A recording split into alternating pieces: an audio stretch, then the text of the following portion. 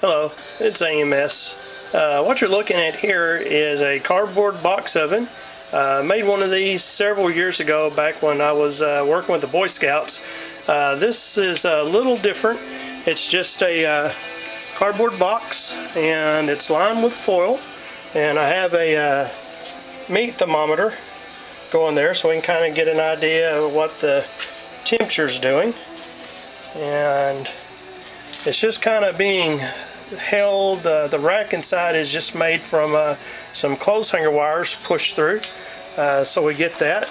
Right now I have a can of biscuits cooking in there.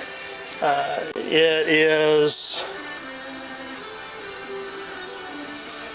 about 5 minutes till 5, and we're going to let these biscuits cook for a little while, and then I'll come back and check on them, and we'll see how they look.